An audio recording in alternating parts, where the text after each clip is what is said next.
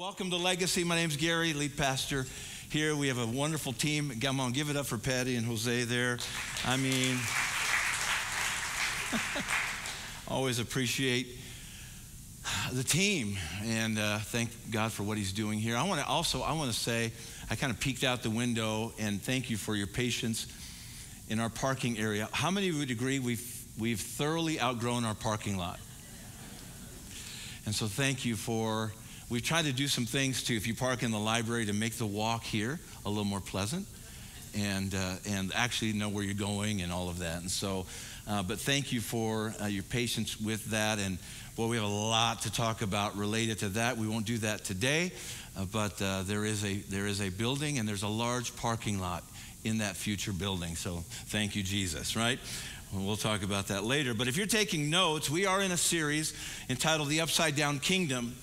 Today's message, a glorified Jesus. And that may not get a lot of hits on YouTube, and that's okay.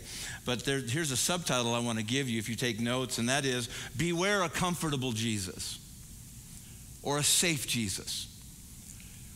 Beware a comfortable Jesus or a safe Jesus. We're walking through the book of Mark, and sort of at a kind of 15,000 foot level, maybe a little lower. We're not going through it necessarily verse by verse, but really just trying to capture the flavor and the heart of the book of Mark. This book was written, really one of the first gospels written, and Mark and some of the, actually not Mark, but began to hear that some of the early eyewitnesses were dying and some of the early apostles, and they realized, we got to write this down.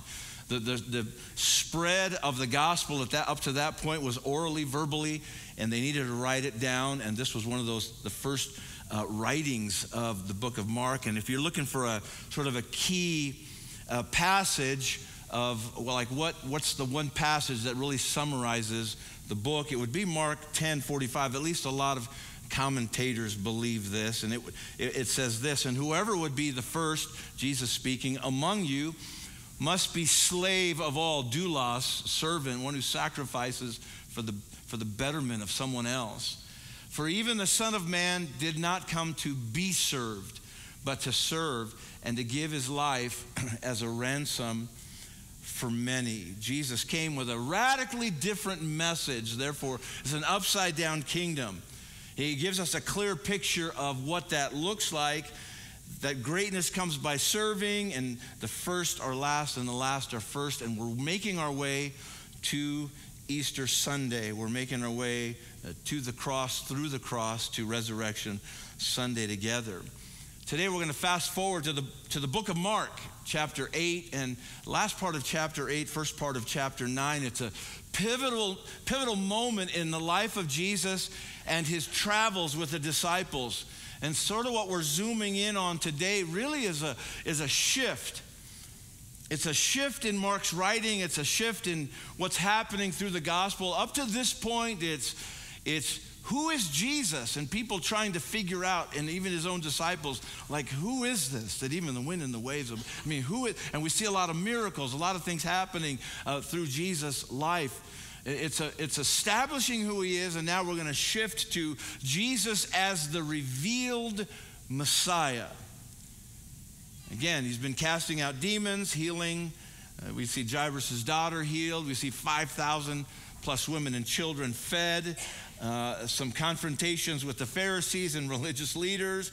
They're giving him, of course, his greatest opposition. He's heading north, so he's in the northern part of Israel. He's up near Mount Hermon and then Caesarea Philippi, where Jesus is confessed as the Messiah, and he's working his way. Then from there, he'll be heading south back to Jerusalem, where he will fulfill his messianic mission. So it's kind of the trajectory he's going. But right now, we're going to catch him north. And if the disciples attended and were up for an Oscar season, right? How many of you watched the Oscars? I don't know. I didn't get to see it. It is Oscar season, right? Was it? Yeah, okay, thank you. If they were up for an Oscar, I think Peter could win Best Supporting Actor in a leading role. How many of you would agree with that? Like if they were up for, I mean, he's not the star by any means, but you definitely know he's there. Like there are just certain people are not satisfied to be in the backdrop. They want you to know that they are there. And if there were a movie title that depicted Peter's life, I think, and I was trying to think, like grapple in my mind, like what would really capture Peter's kind of life and his story? What movie would best capture it? And one comes to mind, and it's an old one, but see if you recall this one. Go ahead there.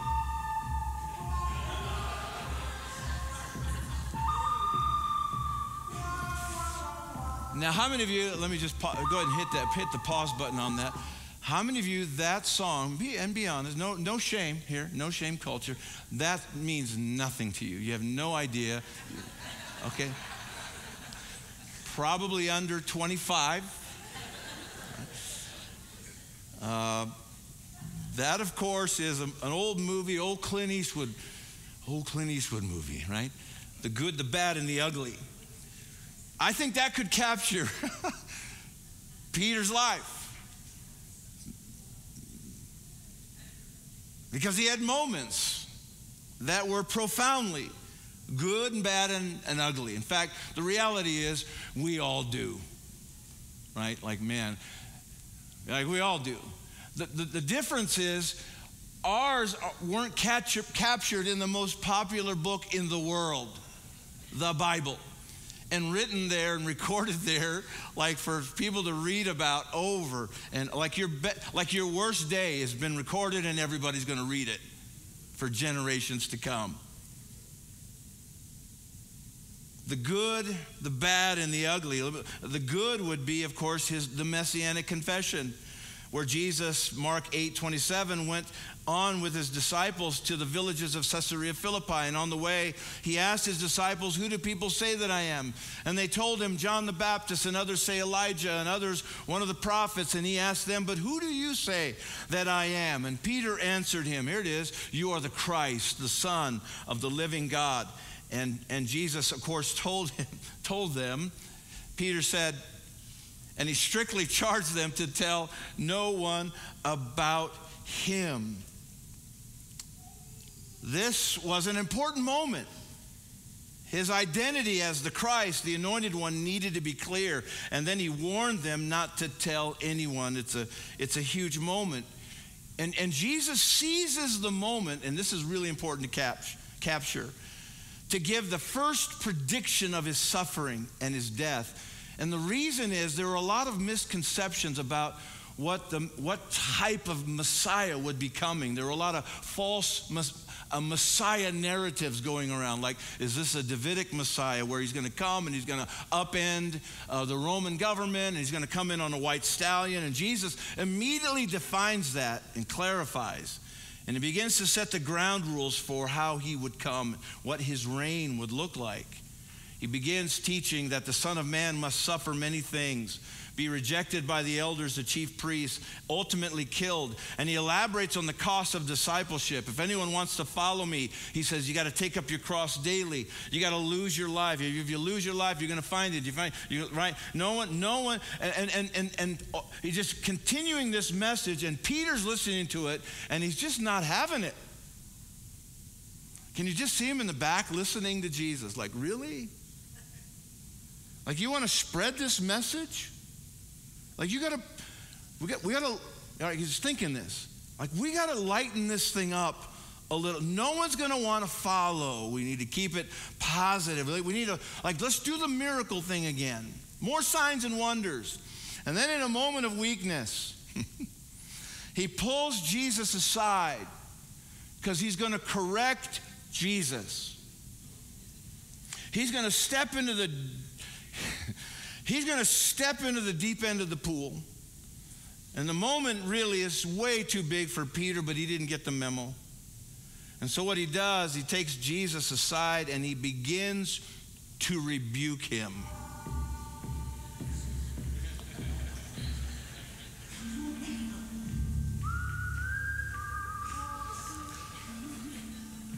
mean, just go there. Think about it. The bad. And he began to teach them that the Son of Man must suffer many things. Here it is. It's in the Bible, 8:31 Mark. And he's got to be rejected by the elders, chief priests, and the scribes, and he's going to be killed. And after 3 days, rise again. And he said this plainly. And Peter took him aside and began to he began to rebuke him. That's a strong word. But turning and seeing his disciples, Jesus rebuked Peter and said, "Get behind me, Satan, for you're not setting your mind on the things of God, but on the things of man." He turns and he sees his disciples, does Jesus, and he rebukes Peter. The disciples are looking at their teacher. They're trying to get their cues here. What is this bad? Is it good? And Jesus rebukes Peter. "Get behind me." And if you want to complete the trifecta, we'll stop the music. But the ugly was just go fast forward to the fire where he's sitting there with the slave girl, and he denies Jesus knowing him 3 times. The good, the bad, and the ugly. But these rebukes get me. These rebukes. After Jesus rebukes Peter, he points out a fatal flaw that in all of us, it's visible in all of us. It surfaces from one time, or well, you be the judge if it surfaces at one time or another in your life. Here it is, Mark 8:33. But turning and seeing Jesus, or seeing his disciples, he rebuked Peter and he said, "Get behind me, Satan." Here it is. "For you are not setting your mind on the things of God, but on the things of man." Don't raise your hands, but anybody ever done that? The Message paraphrase really catches this in a way that feels more like a gut punch. You gotta like this. "But Peter grabbed him," here it is, "in protest. Turning and seeing his disciples wavering," Jesus, wondering what to believe, Jesus confronted Peter. "Peter, get out of my way. Satan, get lost. You have no idea how God works." Can you relate to that? You ever had the Holy Spirit say to you, maybe in your heart or maybe through a trusted pastor or a friend, "You're not setting your mind on the things of God, but on the things of man"? You ever had that said to you? You ever felt that in your heart? When you hear that, that's code for, what are you doing? Your focus is off. You're wrapped up in base things. You're wrapped up in pop culture. You're wrapped up in what pop culture is fixated on. You're wrapped up in nonsensical thinking. Your rationale is tainted and limited by the confines of your human framework and your human mindset. You've lost sight of how God works, and you're navigating on your own. Maybe you've heard that as related to your marriage. Culture says one thing, but the question is, what's Jesus saying about what you're thinking about?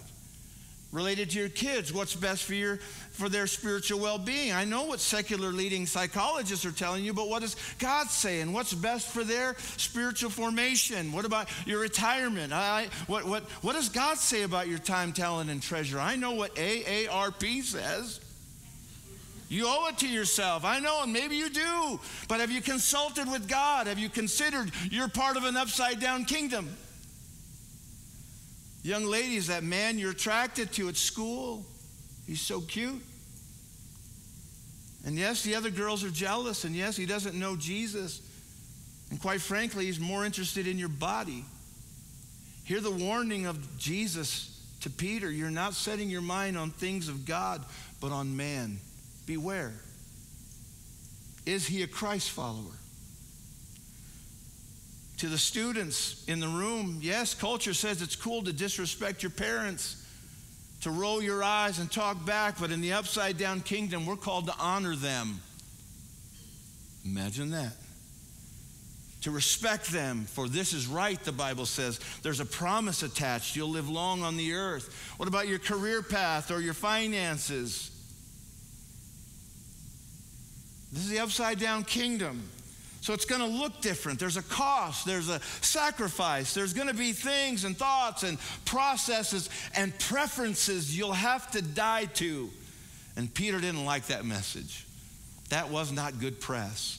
That wasn't going to get him likes on Instagram.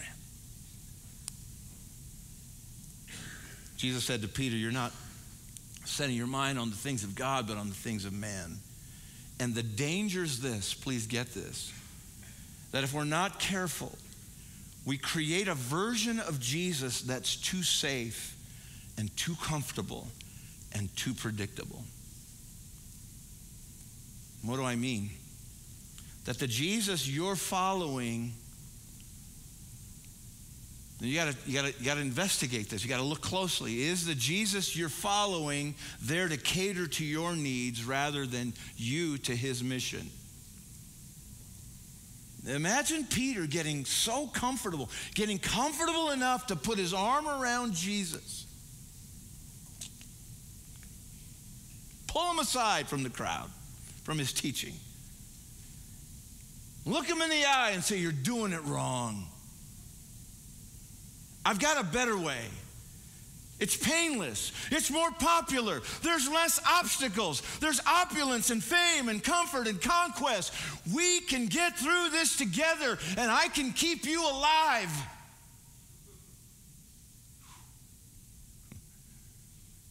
And Jesus says, you obviously have no idea what God's up to.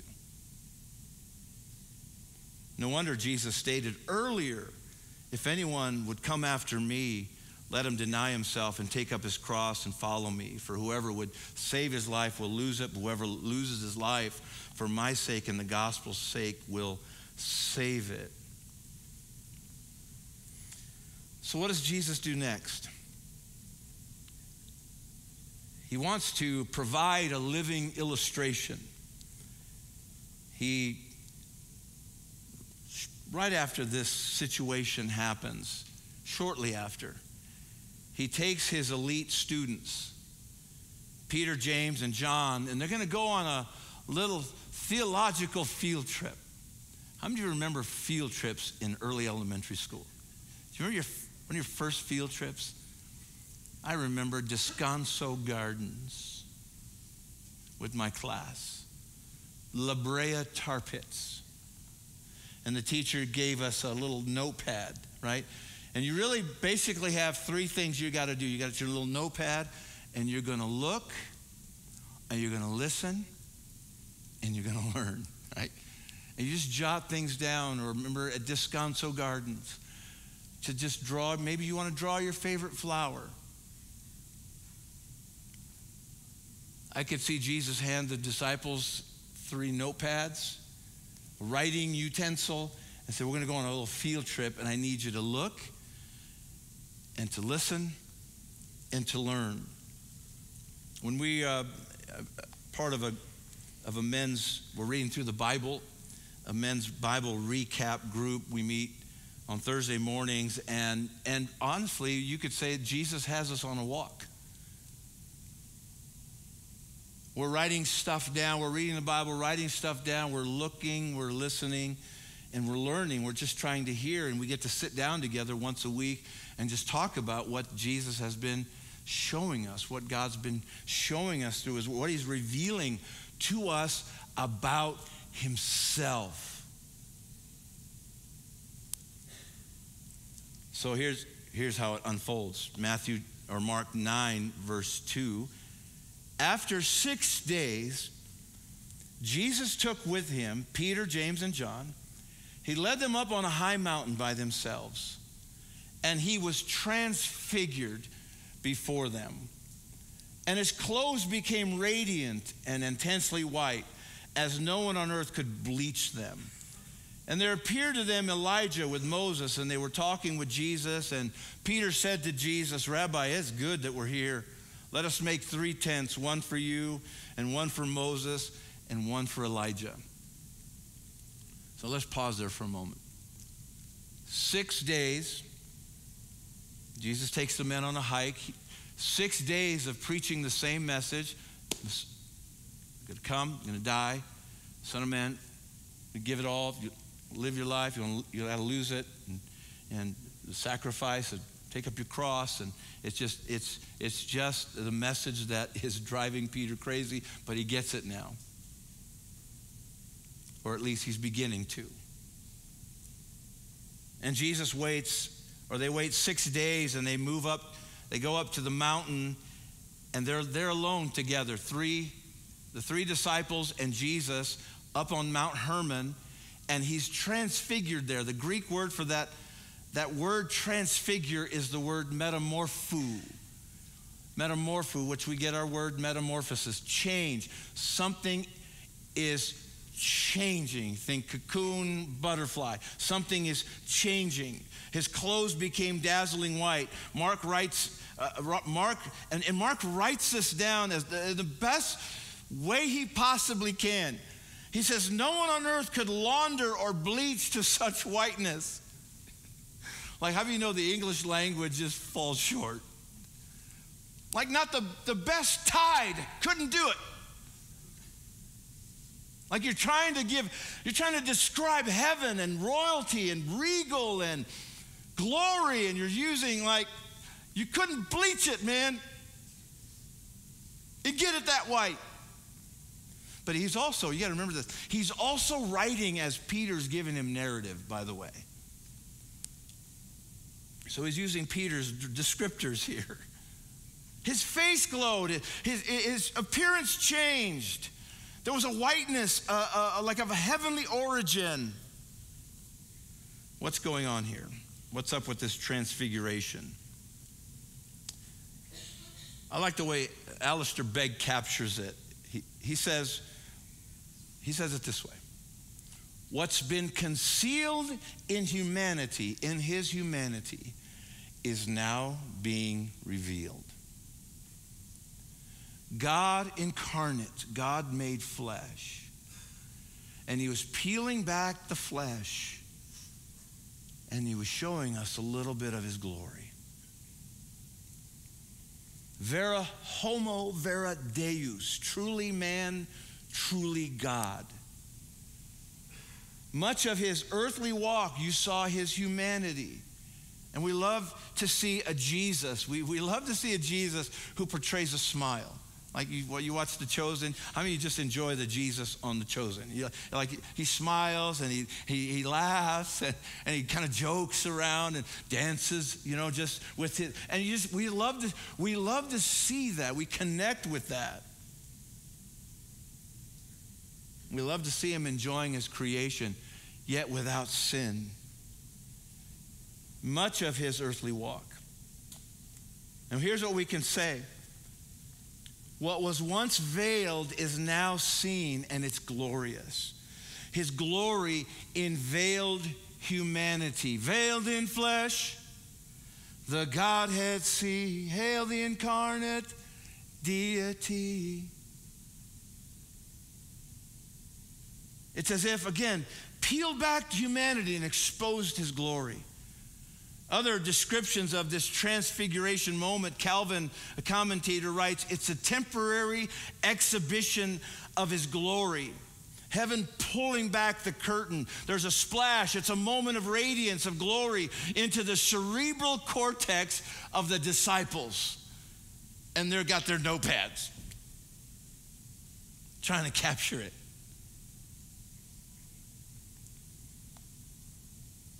Imagine those three guys up there. If you're Peter, James, and John, you're thinking, we've never seen anything like this before. We've never seen this side of Jesus. We've never seen this radiance. We've never seen this glory. We've never seen this external. We've seen miracles, but we've never seen this. It was a thin place between heaven and earth, a thin place. You ever have one of those thin places? Maybe it wasn't a transfiguration moment. But you ever had a moment with the Lord where it just left you speechless? You ever had a moment by yourself in his presence? And maybe I can remember a moment in college, and there's several over the years where you just sensed God's presence was near. It was a thin place. Maybe in worship, maybe a song. Maybe you were by yourself at home and you're listening to a song. Or maybe you were afraid in the night watches by yourself and you began to pray and you sensed the presence of God. And maybe you even said, Lord, if you show yourself now, I'll be dead with fear. A thin place. Jesus' face shone, his clothes so white you couldn't launder them as white as they are. And then Elijah and Moses show up representing the law and the prophets. And one of the writers, I think is Matthew, who captures even some of the conversation. They're saying where the law and the prophets fell short, Jesus go. They're encouraging him, keep going, keep going. You're going to take this further than the law and the prophets ever could.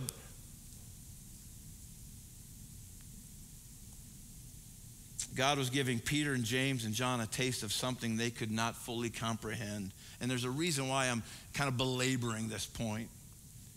It was definitely a visual reminder of the glory of God veiled in human flesh, who they were walking with, who they were talking with.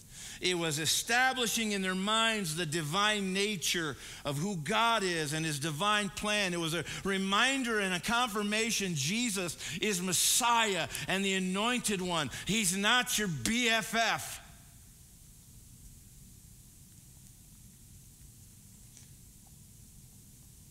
And in that moment, during the transfiguration, Peter steps up. And he had no idea what to say or do. So he wants to fill the awkward moment by saying stuff. Why is it that some of us, I fall prey to this. Like if there's a silence in a conversation, I feel like I got to fill it with something.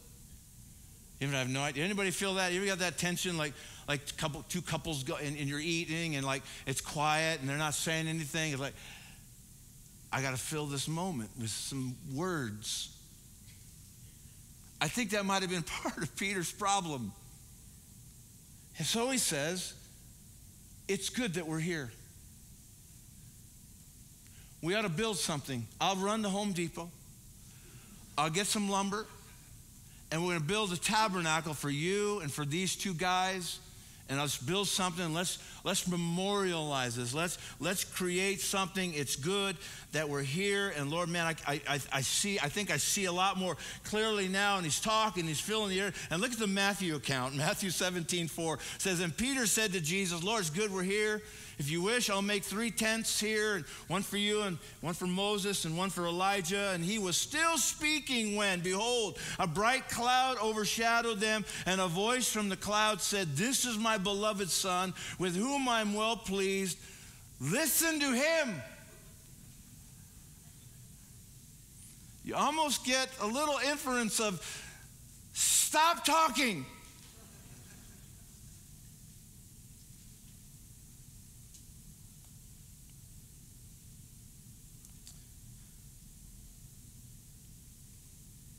The voice from heaven says, this is my Son, very much like Jesus at baptism, whom I love, listen to him. To be fair, the disciples are petrified. Through the Bible, when people came into a thin space and have an encounter with the holy, with the angel of the Lord, the reaction of the people was, it wasn't ho-hum, checking their watch, what's for lunch. The reaction is almost in every instance to fall on their faces. Because the glory of God is terrifying. Think Old Testament, Mount Sinai, when God's presence descended on the mountain. God told Moses, don't even let the people touch the mountain, they'll die. Think Uzzah, when he was helping God and he reached out to steady the ark.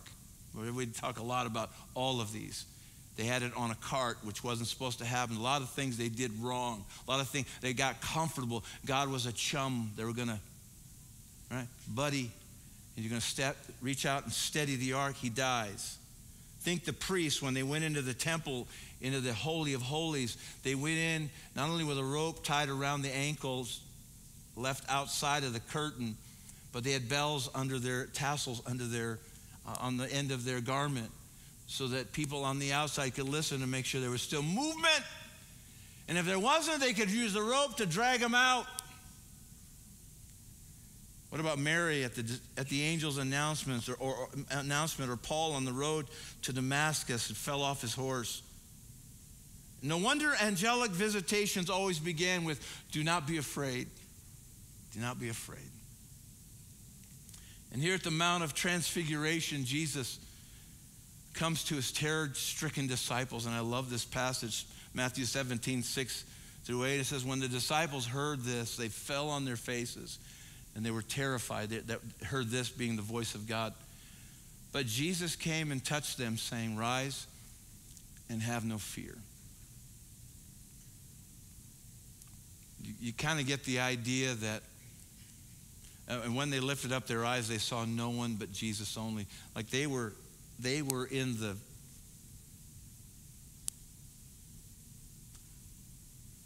stop, drop, and roll. I mean, they were down, they were under the desk. They were hiding. So what are the lessons? Wind this up. What are the lessons? I just really have one statement. Be careful to study the Jesus that you're worshiping. Do you see him as God incarnate, God made flesh, or do you see him as your Sunday buddy, your good luck charm, your get out of jail free pass? Do you often find yourself like Peter, putting your arm on his shoulder, pulling him aside, maybe rebuking him when things that pertain to your life, some of the decisions, some of the hard things? You're doing it wrong, Jesus. I've got a better way. It's painless. It's more popular. There's less obstacles. Why do I have to go that way? Why are you putting so much on me? Don't you know what I've been through? There's a way that doesn't cost as much. We can get through this, and I can maintain control somehow. Let me say it again. Be careful the Jesus you're worshiping is not one that you fashioned and formed to fit your fancy.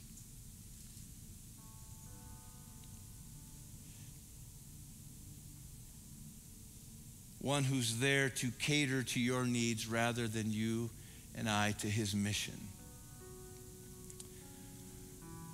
You may have heard the book by Mark Buchanan, Your God's Too Safe. He writes these words. In fact, he just recounted the Uzzah incident where Uzzah reached out to steady the ark and dies, and David's upset with the Lord, and they put the ark aside. It just creates a firestorm of trouble and problems. And he writes, could it be your God is too safe? He said, the safe God asks nothing of us, gives nothing to us.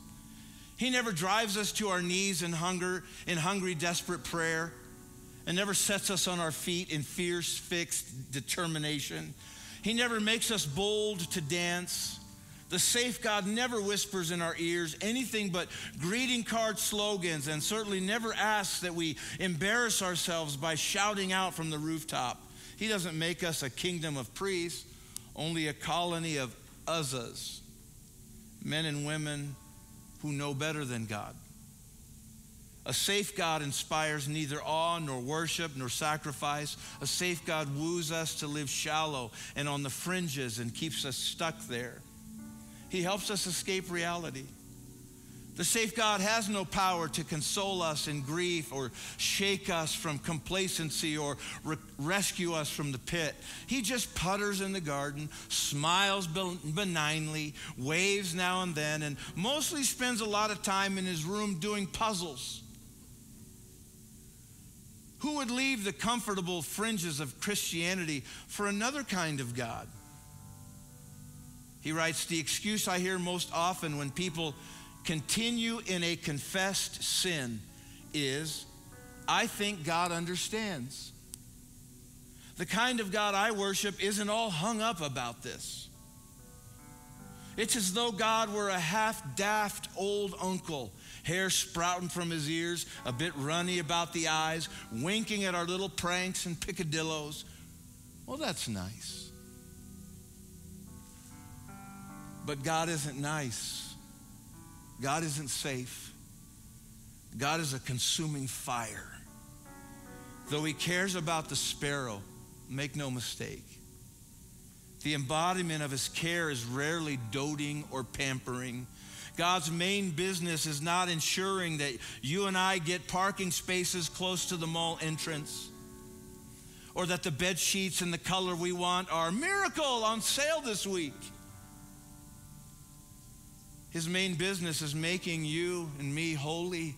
His main business is making you and me holy.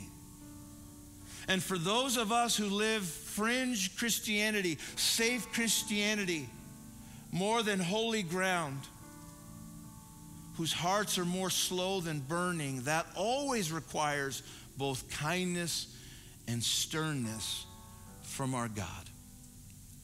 From our God. Can we stand together?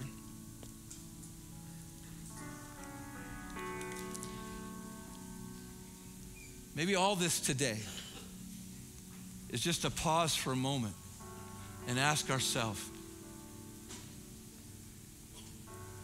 is the Jesus we're serving, is the God that we're worshiping the one that the Bible speaks about, or one that we've created? And I love the song that we're about to sing. It says this, Christ be magnified. I want to see you. I want to worship you. I want to draw near to you. So Lord, open our eyes and open our hearts.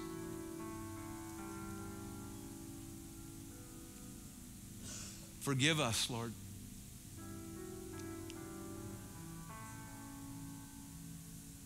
Yes, you are loving. Yes, you gave your life and you died for our sin. Yes, you sacrificed it all. But there's something of your glory and power, Lord, that we miss sometimes. When you peel back the humanity and we see your glory, God, and we respond maybe like the disciples, we fall to our knees and we cry, holy God, make me holy. Cleanse me, wash me, purify me. Burn out compromise from my life. Change my thinking, God. Enlarge my perspective of who you are. Don't leave me in my own thinking, in my own humanness, Lord. Change me. Metamorpho me. Change us. Grow us. Your word says, be transformed by the renewing of your mind. That word transform is the same word, metamorpho. Change us. Let us reflect your glory. We pray. Help us to see you now. In Jesus' name. Let's worship together. And listen, let me just say this while the band's singing. Maybe you're here today and you're walking through a difficult season. We have people that would love to pray with you and for you. Under the prayer light to my right and your left behind you, there's a prayer light there, and people would just love to pray with you. You're walking through a difficult season. There's a God in heaven wants to meet you today. Don't leave without being prayed for and somebody agreeing with you. Let's worship. Christ be magnified. Come on, let's sing it.